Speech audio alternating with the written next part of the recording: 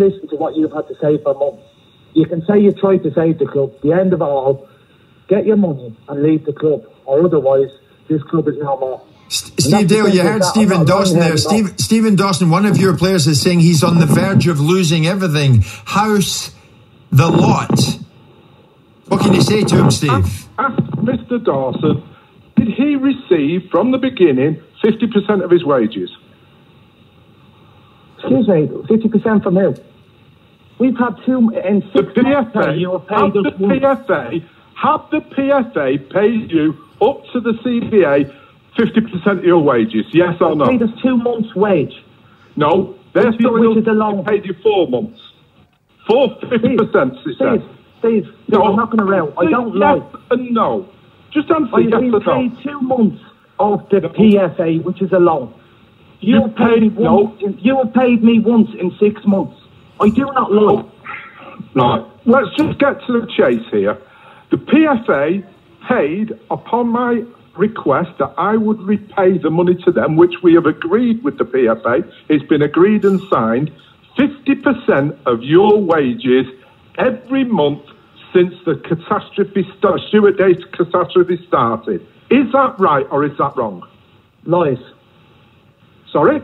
Lies. Okay, Stephen Dawson, you're saying that's untrue. Steve Dale, can you throw some money at Stephen Dawson and the other players today? They're in the CBA. He's got no money. He's got no money. Can you throw any money at them today, Steve? No, there is no requirement to throw money at them. It's been agreed in the CBA to take all the players, and we have agreed with the PFA to completely pay the players up within the CBA. That has been dealt with. Oh, lies. It's just constant. I'll tell you what we'll do, Jim. You asked me to speak to Simon, did you not? I beg your pardon? You asked me to have a talk with Simon. You spoke to Simon Jordan, yes. You comes on your show. Yeah. I'll tell you what, you arranged for Simon to meet me, and I will give him all the proof to back up what I'm saying. I'm not getting into slanging matches. I understand that. With Simon, every single thing I say.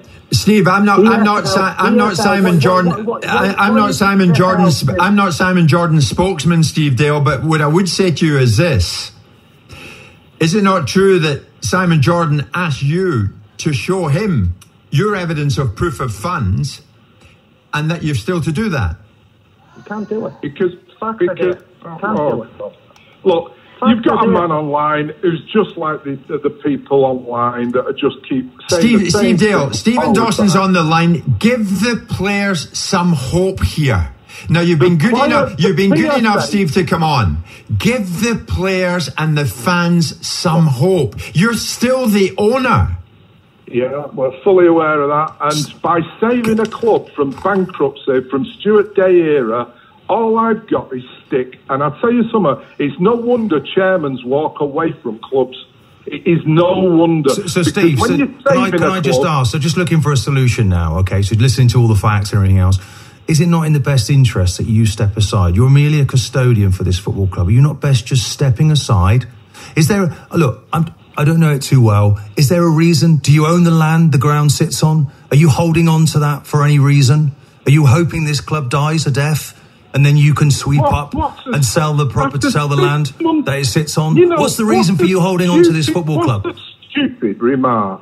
Well, why are you doing it? To see this club go down. Can you hear yourself? Is there a financial benefit for you then? Fighting. Oh yeah, really is. Well, Steve, I think doesn't make any sense. Steve, I think what we're driving at here is, tell us now. I mean, you've been good enough to come on live. Stephen Dawson is a desperate man. He can't pay bills and he can't feed his family. Do you truly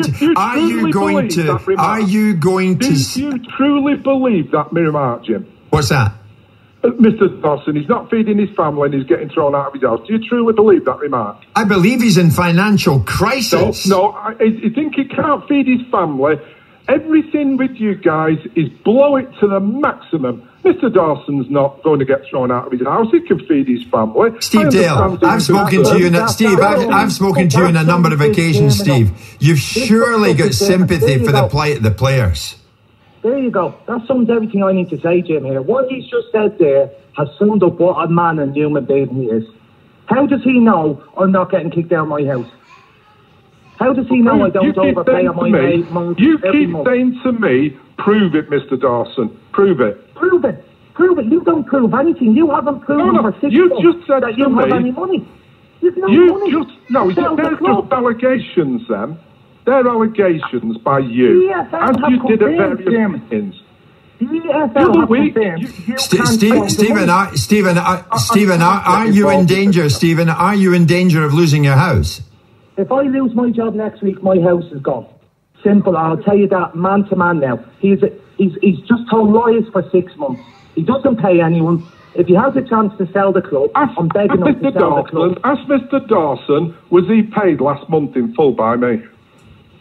We've got 1 month. We have got paid 1 month in 6 months, are you?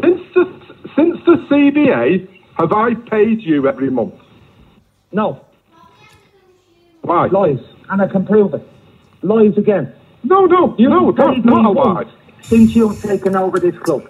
No, I said to you, since the CBA, have you been paid every month by me? No. Well, okay, well, that Stephen Dawson, I appreciate it. Steve Dale, Steve, stay with me for 1 second. You and I will wind this up. Stephen Dawson, thank you for coming back on.